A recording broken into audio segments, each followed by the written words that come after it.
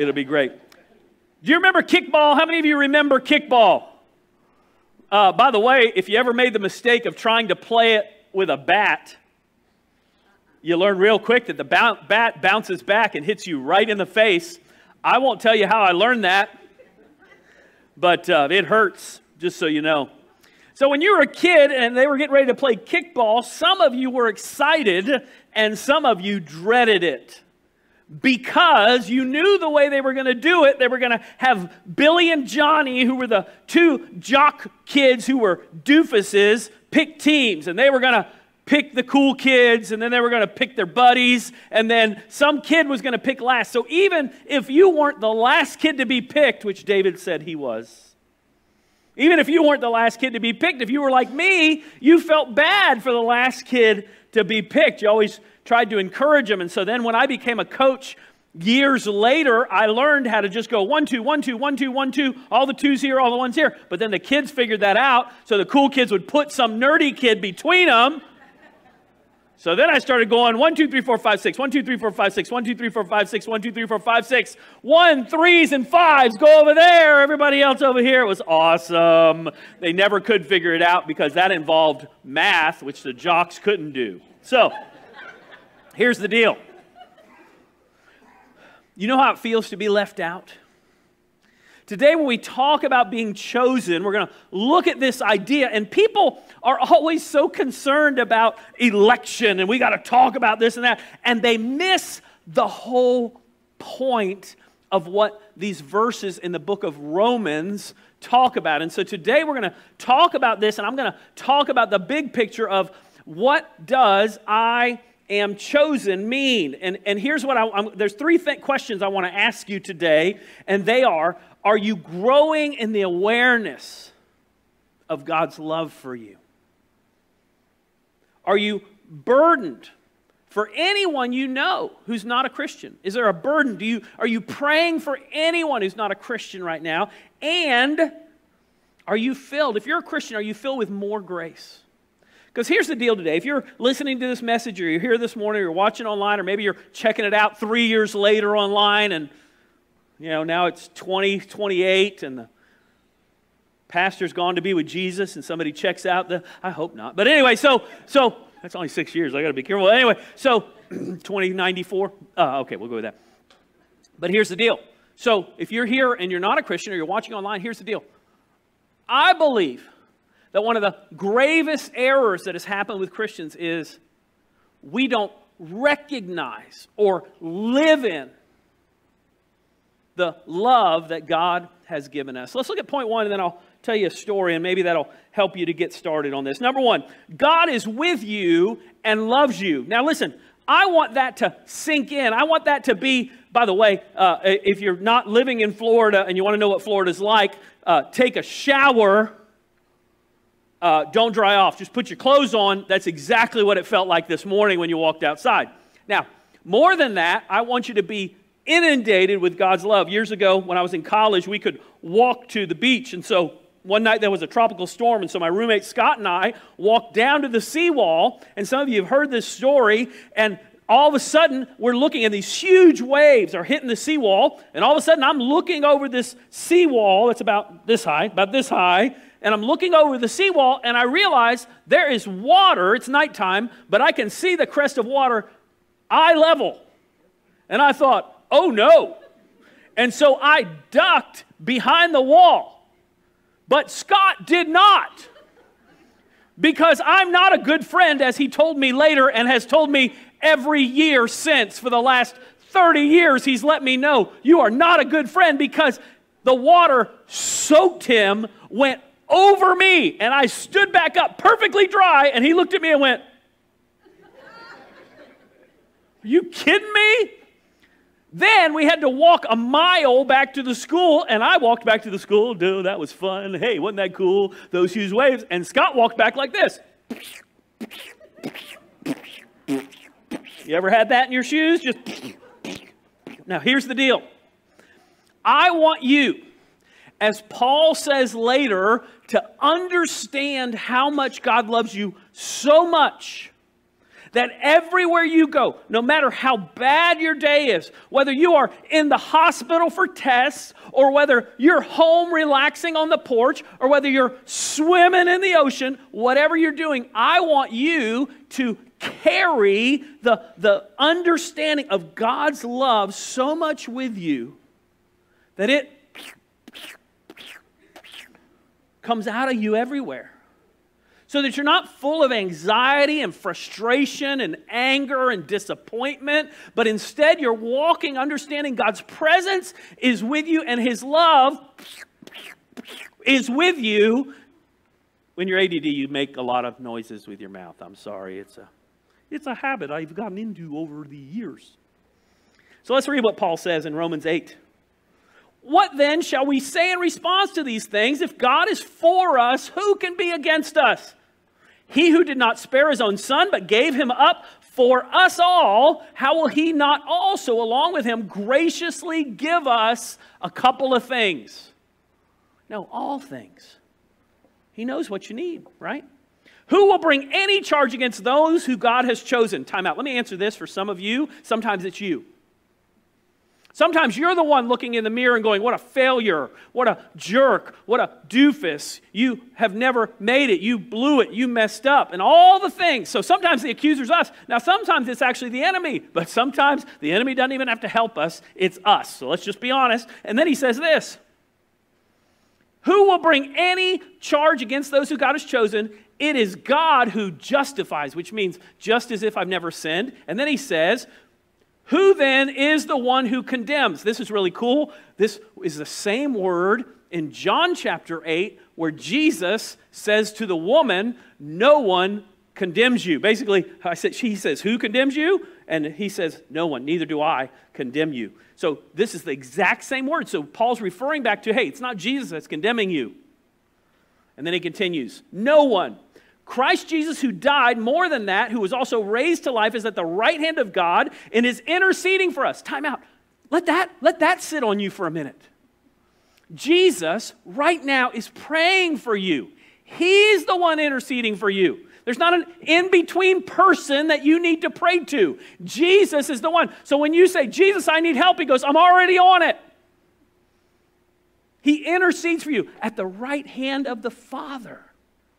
He's right there. And then it continues. Who shall separate us from the love of Christ?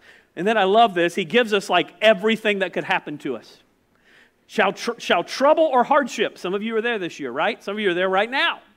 Trouble, hardship, persecution, famine, no clothes. I say that because I'm country, and if I say that word, you'll all laugh about it for the next hour. No clothes, or danger, or sword. Thank God we haven't had that one, right? As it is written, for your sake we face death all day long. We're considered sheep to be slaughtered. No. In all these things we are more than conquerors through Him who loved us. For I'm convinced, if you haven't got the point yet, Paul gets excited. I'm convinced neither death nor life or angels or demons or the present or the future or any powers or height or depth or anything else in all creation will be able to separate us from the love of God that is in Christ Jesus our Lord. If you don't hear anything else I say today, Scott, if you need to take a nap, it's okay, buddy. Get this, all right? Hang on to this. Why? Because if you and I will begin to understand how much God loves us to the point that we're soaked with it, that everywhere we go, we understand God loves me. So on your worst day, when everything is falling apart, when everything goes wrong, when that guy cuts you off in traffic, I was driving yesterday, Kristen and I were together, and I'm very ADD, so I'm looking in my side mirror at this truck that's trying to get into my lane, and I'm like, oh no, they're not letting him in. Well, he decided he was coming anyway. Boom, his new truck. Nice dent in the back. He thought he was in the right. But when you cut into traffic, whether everybody wants to let you in or not, guess what? He's wrong. And I said, he took 3 seconds. He could have waited just a little longer, even taken the detour and turned around. And now he's going to wait hours for a policeman, and then he's going to wait hours at a shop, and then he's going to take days and phone calls. Why? Because he got in a hurry. On your worst day where you make a dumb decision and think, I'm a big truck, you get out of my way. Oh, they didn't get out of my way. Oops. On that horrible day, when the doctor says, we just got your test back, that you'll know God's love. On that great day, that best day, when they say you got the promotion, that you'll know God's love. Neither height nor depth. Why? Because when you walk around understanding how much God loves you, it changes you. And what's cool about that is other people start to notice. I never forget when I first gave my life to Christ, one of my friends saying to me, what's different about you? It was like the best compliment I could have ever gotten. They weren't saying, your cool mullet. It's getting there. Somebody said I should grow a mullet again. I'm thinking about it. If you love me, John, Jesus says, if you love me, keep my commands, and I'll ask the Father, and he'll give you another advocate. An advocate is a lawyer, but it's a good lawyer. It's a lawyer that's on your side. He said, I'll give you somebody that's on your side to help you and be with you forever, the Spirit of truth. The world can't accept him because it neither sees him or knows him, but you know him, for he lives with you and will be in you. And so here's the deal. When people talk about they're hearing God's voice, what they're really talking about is the promptings of the Holy Spirit, where you're praying or you're reading your Bible or you're spending. By the way, if you want to know more about God's love, you got to spend time in His Word. If you're watching the news all the time, guess what? You're going to forget. Why? Because they're trying to set a different agenda for you. Their agenda is fear and anger. Remember? Did you forget this week that it was fear and anger? God's agenda is what? Love and grace and truth and peace. And it's very different, isn't it? So you spend time in God's Word, and what happens? The Holy Spirit speaks to your heart, prompts you. That's why every once in a while I'm in prayer. I'm spending time. I got a prayer journal on my iPad that I really like.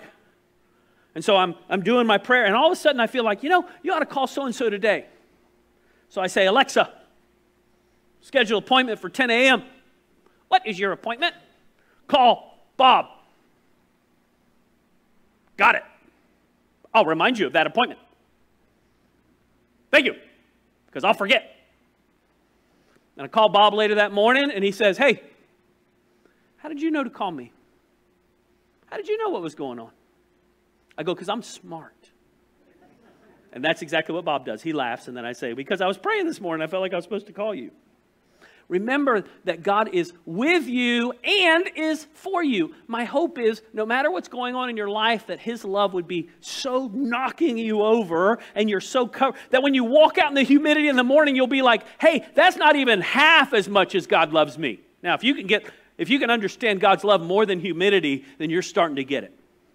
Number 2, God desires for us to be saved. Are you burdened for anybody who doesn't know Christ? If not, then do you really appreciate what God's done for you? See, when you see somebody who's angry and frustrated, you shouldn't be like, I can't believe they're angry and frustrated. You should be like, you know what? Maybe they're not a believer. By the way, there's a lot of people who call themselves Christians who are not. Did you know that? There's a lot of people who live in the garage that aren't cars.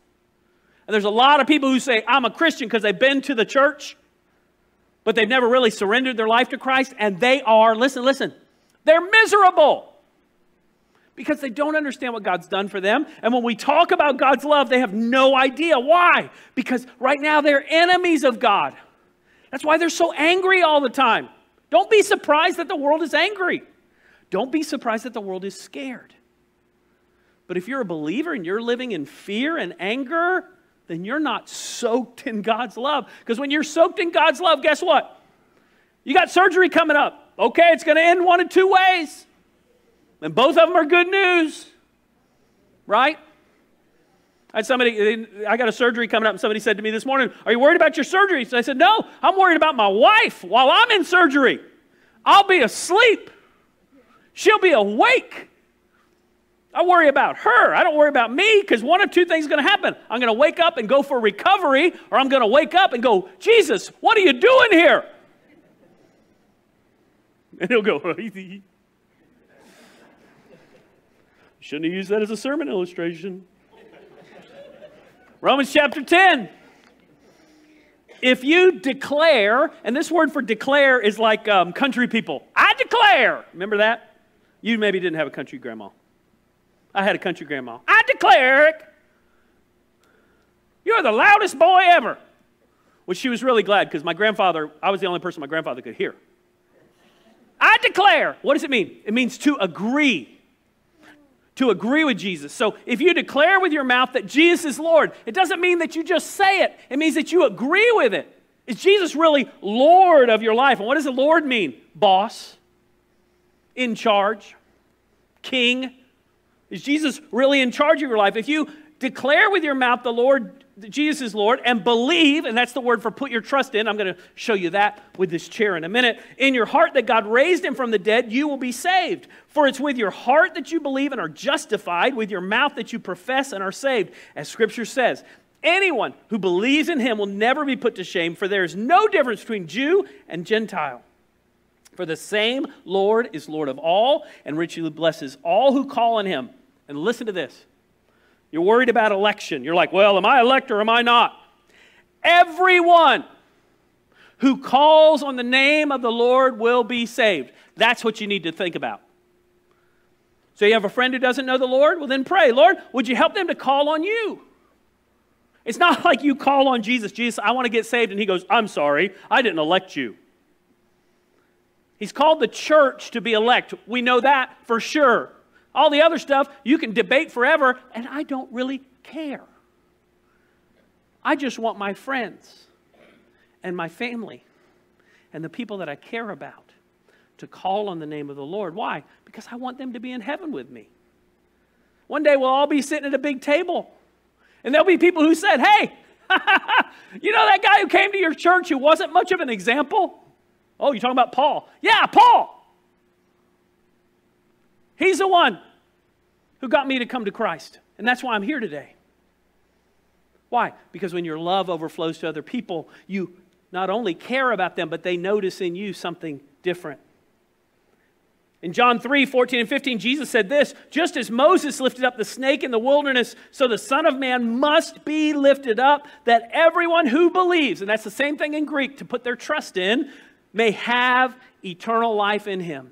Now, what does it mean to trust? Now, I can study this chair, and I've seen chairs like this. The bar stool sits about this height. And I can check out this chair enough to know, and you've all seen broken chairs before, right? You look at it, and the bottom's falling out, right? And you know, don't trust that chair. But I don't know everything about this chair, but I know some things about this chair. I will never know everything about it. I am not visiting the factory to find out about this chair.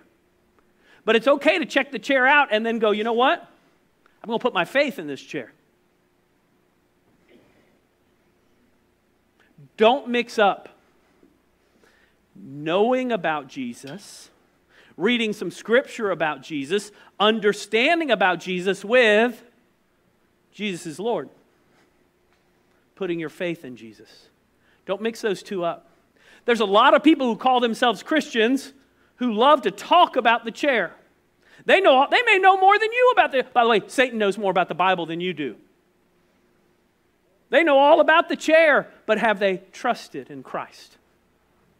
Make sure you've trusted in Christ. And by the way, if you struggle with that, you may have to pray this prayer. God, I'm not sure if I've trusted you or not, but from now on, I want to trust you. God, I don't know if I've ever given you my life, but from now on, I want to give you my life. That's a prayer that he honors. And you pray that other people wouldn't just know about Jesus, but that through your witness, through your love, through your care, that they would come to know him. Number 3, we are saved by grace, not works. Let me show you what grace is like. Imagine sin is like rain, and grace is like an umbrella. I know you're not supposed to open this inside. I got you. We got plenty of room up here. I'll be really careful. Now here's the thing about grace, right? How can I help this umbrella to keep me from the rain? Put my hand over it, hold it with 2 hands? No, just keep it over me. You don't help grace. When God gives you His grace, you just trust Him and say, Jesus, I trust you. I put my faith in you. And the Bible says at that point, He gives you His grace. Not that you earned it. You can't do you standing over the umbrella does not make the grace better. Your works do not help God to be better at grace. Listen to what Paul says here in the next chapter. So too at the present time there is a remnant chosen by works. No, chosen by grace. And if by grace, then it cannot be based on works. If it were by grace, then grace would no longer be grace. Listen to what Philip Yancey wrote. The notion of God's love coming to us free of charge, no strings attached, goes against every instinct of humanity.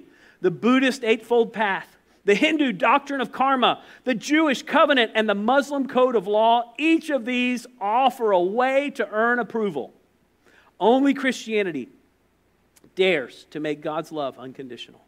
Ephesians 2, Paul says this, "For it is by grace you've been saved through faith, not of yourselves. It is a gift of God, not by works, so no one can boast." Years ago, Zig Ziglar was trying to lose weight. He looked in the mirror and he went, "Oh no." And I don't know if you've ever done the "oh no" mirror look. Don't ever do a jumping jack in the mirror. Let me just tell you that one, okay? Give you a little advice, right? So he looked in the mirror. Did I say that out loud? I meant to keep that inside. So he looked in the mirror and he went, "Oh no." And he had a choice. He could put a fat picture of him up on the wall and go, "Oh, I'm a mess, I'm a mess, I'm a mess." Or he could take a picture from when he was in shape and put it on the wall and go, "That's where I want to be again." Listen. If you want to move towards understanding the love of God so much that it overflows out of you so that you don't walk in fear and you don't walk in anger, but you walk in His love and you pray for your friends because you love and care about them, and you understand that God's grace is bigger than you could ever earn, and you rest in that grace, the only way you can do that is by looking at Christ. Understanding that you didn't earn it. You can't get there. You're not good enough, smart enough, have it together enough. You're not disciplined enough. You blow it. You mess up. You sin. The Bible says all have sinned. But it also says when we confess our sins, He is faithful and just and will forgive us our sins. If you're here today and you've never given your life to Christ, you've never put your faith in Him. Maybe you know about Him. Maybe you've been checking out the claims of Christ. If you're ready to put your faith in Him, I'd love to talk to you today about what it means to surrender your life to Him. Maybe you're here today and you're a Christian, but the truth is, maybe you've gotten off the chair a little bit. Maybe you've been trusting in your works. Maybe you haven't paid any attention to anybody around you who's not a Christian. Hey, be overwhelmed by His love, and those things will become natural. You'll care about your friends. You'll pray for your friends. Why? Because you're soaked. You're soaked in His love. That's my prayer for you. Let's pray. Father, thank you for today. I thank you for your love. I thank you that we are chosen by you, not because we're good enough or smart enough or have it together enough, but because of your grace. So, Lord, I pray we could put our faith in you. Father, for those who are Christians whose faith has wavered, I pray that you'd renew our strength because of your love. Lord, for those of us who've forgotten what it's meant to be overwhelmed with your love, show us how deep and high and wide the love of Christ is for us, so that we can walk every day in it, so that our friends would notice our love for you, our love for others. Lord, thank you for this time today. In Jesus' name, amen.